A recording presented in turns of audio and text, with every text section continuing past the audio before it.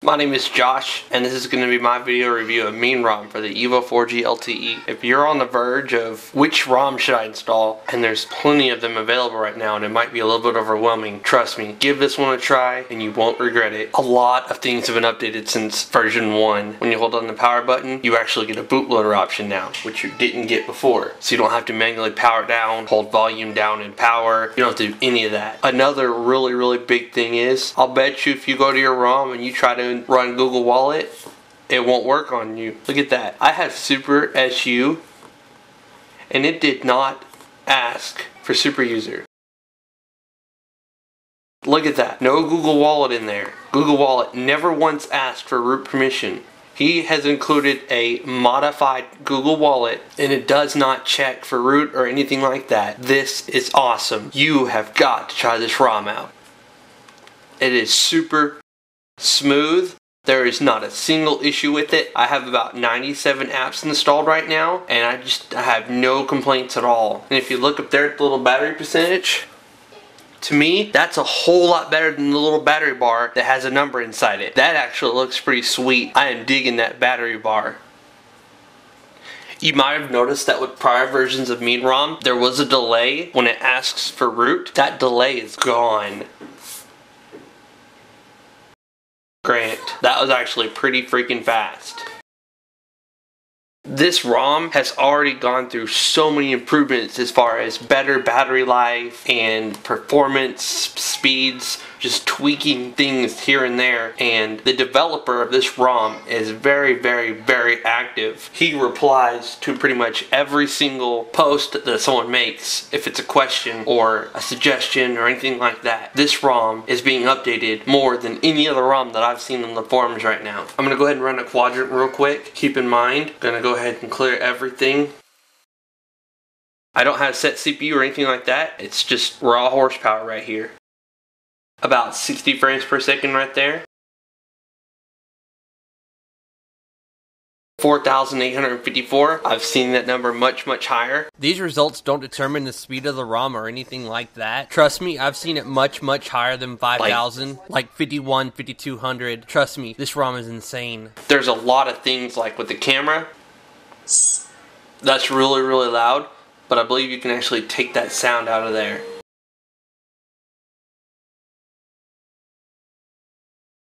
Yep, now there's no more sound at all, and when you take a picture,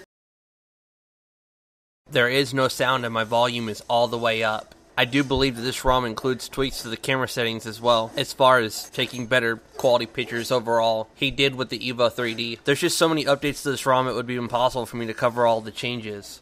I'm very sorry about the vacuum. I'm doing my best to mute that sound out. You're just going to have to try this ROM out for yourself. That Google Wallet thing is the biggest selling factor of this ROM to me. See? It says right there. Latest Google Wallet modified with device check and root warning disabled. That stupid unable to determine your current time zone with the stock ROM, that thing got on my nerves. Because I'm Central Time and I couldn't find the right freaking one and it just kept popping up, which was annoying. Again, I am very sorry about that. I actually went and waited until she was done to continue recording. It looks like when you bring down the notification bar, you have auto brightness. You can just quickly turn stuff on and off by pressing on it or swiping it. It's up to you. Something that really has got to be covered real quick is the messaging app. When you compose a new message and then you go to add a picture, a lot of times it compresses that picture to save data. You can actually change that. Go here to menu, settings, multimedia messages. Look at that. Maximum file size, 5 megabytes. So when you take a picture, it is not going to shrink that picture and make it really small. That is awesome. Every single ROM should do that. A lot of times I'll just Dropbox somebody a picture if I'm on a stock ROM or they don't include that setting in the ROM. I'll just put it in their Dropbox and share the link that way.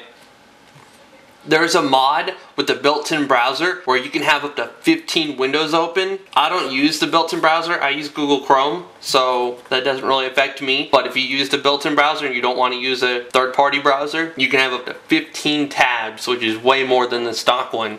I don't have any music on my phone, unfortunately, and plus I would get hit with the copyright thing, but with the screen off and when you're playing music, you can actually hold the volume up button and it will skip to the next track.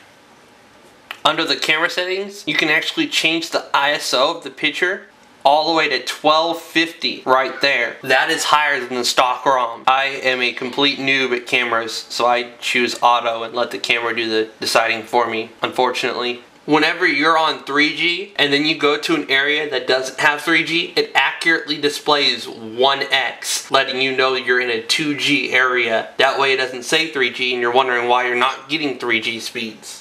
There is just simply way too many features to cover. If you're on any other ROM, I highly recommend you try this ROM out. You will probably end up making a permanent switch, I guarantee it. This is version 8. I wanted to wait till version 1, but that Google Wallet thing is just too... It's just simply way too freaking awesome, and I couldn't put this off any longer. Before, on version 7 and below, and with any other ROM that I had, my Google Wallet said it was unsupported. It didn't say unsupported up here and I could actually use it. It wouldn't even let me get past the first screen. You'd press OK and then it would close out the app. This is awesome. Before I end this thing, I'm going to show you that if you open up a file explorer, one that I highly recommend is ES File Explorer. In the settings, you can actually grant it root. But if you go over here to this MeanROM ICS, he's included the thing where you can remap the buttons. Hey, get down, kitty. You can actually remap the buttons where this right here is your menu button and you would long press on home for the multitasking thing to show up. And this is pretty freaking sweet. This one right here, you can actually have rotation, which I'm going to go ahead and do real quick. I'm going to open it up in Goo Manager. There it is. Order flash selected. Flash. Yes. That's why I like Goo Manager so much. I don't have to manually put it into bootloader, then wait for it to check for the PG whatever zips, and then once it's done, choose recovery, and then install zip and all the other stuff. It just does it automatically for me.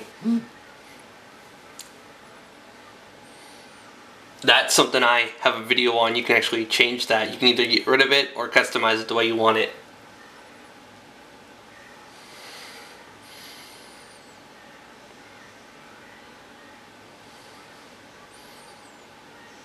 See, I didn't have to touch it at all. It just did all that for me. Now it's rebooting back to the system. Shout out to Regaladon, because that's freaking sweet right there. You could have your name, your phone number, or your address, whatever you want, in case somebody steals your phone or you lose it or something. The boot animation is pretty awesome too. This is going to happen anytime you upgrade your ROM, because things that were in the system directory changed and now it's upgrading everything.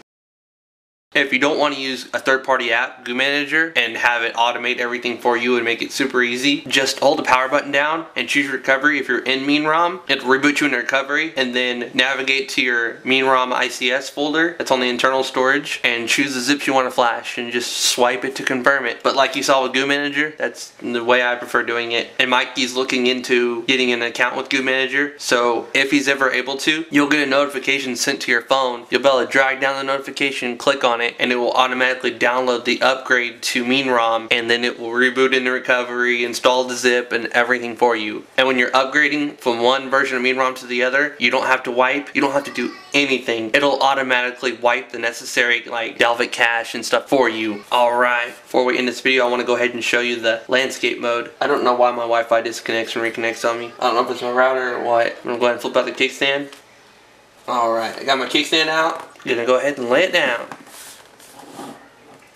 And would you look at that, we now have landscape. How many other ROMs include that feature? That is sick. If you like this video, please give it a thumbs up. It lets me know that you like this video and you want to see more videos like it. If this is your first time watching one of my videos, please consider hitting that subscribe button up there. You'll get notified when I upload new videos, and I will continue to do videos on different ROMs and root methods, and I have many other devices as well. Shout out to Mikey XDA. Your ROM is simply amazing. You're one of the most active developers I know on the forums, and you push out updates on a regular basis. Seriously, try this ROM out. You will not be disappointed. You will not want to go back to any other ROM. Trust me, give it a shot. This is What Would Josh Do, and I'm out.